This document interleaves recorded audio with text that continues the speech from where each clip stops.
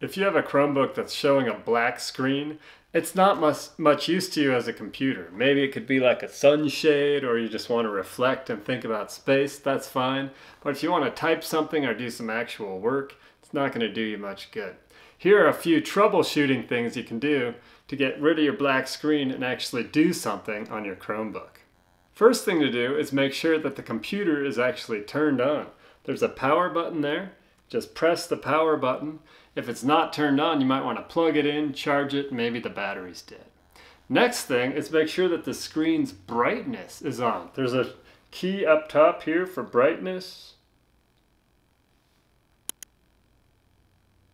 Ah, look at that. It was just the brightness. So you can turn the brightness all the way down and the screen goes black. If that's your problem, it's a super easy fix. Another thing you can do is make sure that your Chromebook isn't too hot. If it overheats, it could have issues and the screen could go black. One option is to get an actual laptop cooler. You can order those on Amazon or other popular sites. That may help solve your problem too. You can also try a good old-fashioned restart. That's like the solution to 99% of most computer problems. Try restarting the device. It applies in this situation as well. Just try restarting it. If you have the black screen of death on your Chromebook, it's going to be pretty tough to check for updates on the Chromebook itself. You can't even see the screen. But if it flickers on, you get it on somehow, you're going to quickly want to update your computer so it doesn't happen again.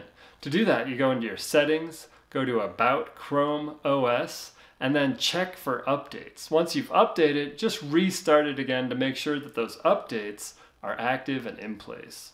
If the screen's working, you can also try to reset all Chrome flags.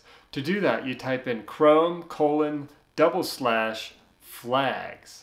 Hit enter, type that in the omnibox, and then once you've hit enter, you're going to reset all flags. Flags can be helpful and experimental. They may have some cool features, but they can be buggy. So resetting those may actually solve your problem looking forward.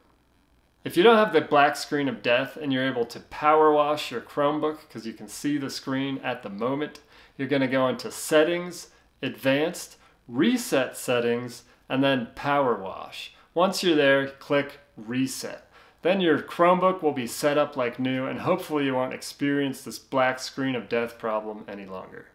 Lastly, if you still haven't had any luck, you can click Alt-Shift-I on your Chromebook to give feedback directly to Google and hopefully get some response over chat or email. You may need to seek professional help from some sort of computer technician at a repair shop. Give them your Chromebook. I'm sure you'll have to pay something.